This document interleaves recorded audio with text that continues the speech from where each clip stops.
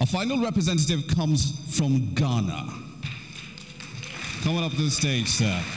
Let me introduce you to Mr. Charles Ofori from Dext Technologies. Here is his pitch about to start. Your 3 minutes starts now. Good afternoon. From the phones that we use to our cars and our roads, engineers and scientists weave the fabric of development. But Africa is behind. The UN says that for Africa to be able to have enough scientists and engineers, we need 45% of our students to go into science and engineering. Currently, only 12% does, because there's simply no labs and materials to train these. This is the problem we try to find a solution for. And we asked a really daring question, that is it possible to put a science lab on the desk of a student? And the answer to this question was yes. We created the science set. The science set contains over 45 individual components and materials for a wide variety of activities.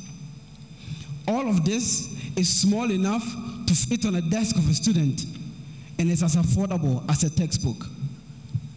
Currently, more than 11,000 students in 200 classrooms across Africa have already performed more than 20,000 activities using the science set. How do we make money? We sell the science set at a 40% profit margin to parents, governments, organizations, and institutions. We are not the only ones doing something like the science set. However, we are unique because we are portable, affordable, and adaptable enough to be integrated into almost any classroom on the continent. The team behind the science set is really solid. Myself, my co-founder, as well as 8 other energetic young people, including our board of directors, such as the lady who is the Director of Science, Technology and Innovation at Ghana's Ministry of Science and Technology. We continue to develop the science set further. This is a microscope that could cost as little as $2. We are about into the science set. The BBC recently, in an article on the science set, said it could be the tool that will bring about the next generation of African innovators. My dad was a science teacher for over 20 years, and in that time, the only thing he had was a bottle that he used to measure rainfall.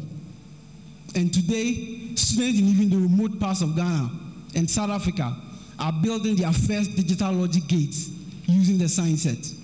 And I'm telling you that a day is coming that every student, whether they're in a farming community in the Gambia or here in Lusaka, Zambia, will have a science set on their desks. The world better prepare for Africa and its innovators of tomorrow. Thank you.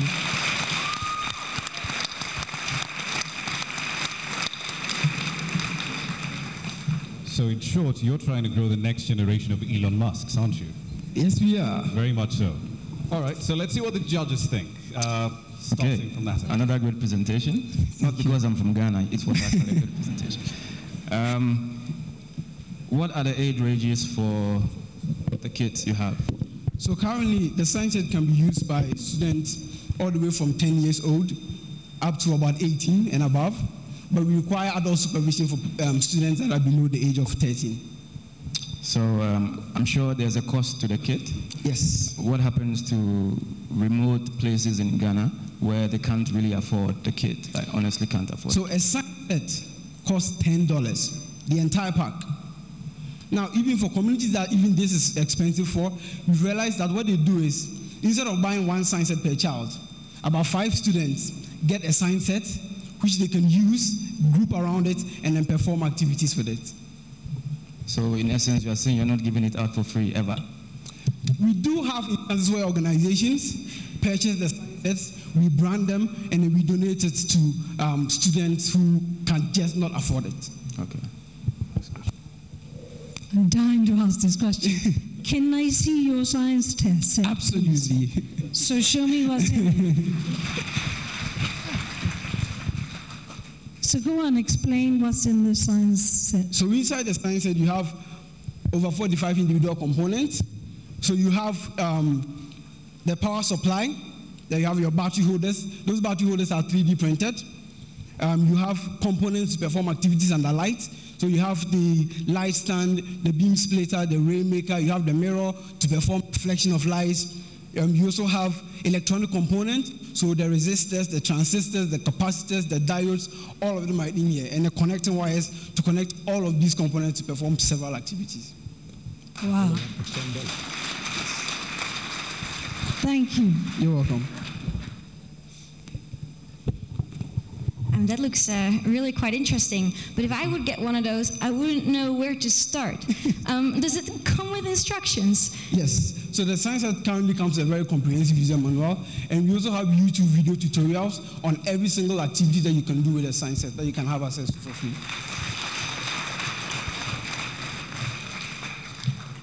And just a follow-up question. You mentioned there have already been a couple of hundred of students that have experimented with the science kit. What's the feedback so far? Because this seems to be an initial, instrument to really get students or children excited about science. And are they pursuing careers? Are they pursuing this further? Yeah. Thank you very much for asking that question. I was hoping someone would ask that question. So currently, the students who are using the science set, we've seen amazing results. So one of the key things that we are going to use to measure the impact of the science set in the short term is something that we call the design challenge. Now the design challenge is, after we give a number of students access to the science set, they go through it, we pick a problem in the society and we throw it up to them. A problem that usually requires them to use the knowledge they've gotten from the science set to come up with a solution. And then we see what kind of solutions these students can come up with. In such an instance, in Ghana, sometimes we have a lot of light cuts.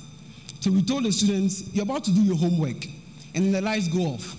You've used the science set, you've learned about circuits, you know about lights. Can you create something that can help you do your homework when the lights go off? We were amazed when one student took recycled cardboard, made a square out of it, and in the middle of that, she had the wires and then the batteries, and on each side of the box, she put a light bulb so that her friends can come to her house, sit around the box, and they can collaborate on their homework. So imagine every single student on the continent having a similar. Over the long term too, we want to be able to measure the number of students who are actually choosing to do science at the higher education level. We started just about a year and a half ago, so in the not too distant future, we are going to be collecting this data and then being able to analyze to see where things are going. All right, awesome. Okay, thank you. I would like to know, where do you get all the components of the scientists? So currently, we import most of the raw materials, but the entire process happens in Ghana. So we are sourced to local manufacturers who do some of the parts, but we have a laser cutter, some 3D printers that we use to manufacture the plastic parts. We have young people that we've trained who do the soldering of the components, the packaging and everything. Okay, and when do you plan to go in other countries? So currently the science is in Ghana, it's in South Africa, it's in Nigeria, and interestingly enough, it turns out that the underfunded schools in the US, in Tucson, Arizona, that ordered 200 science sets.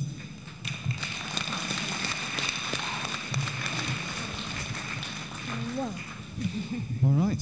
Very well done, sir. Charles Ofori from Ghana. Thank you very Ladies and much. gentlemen.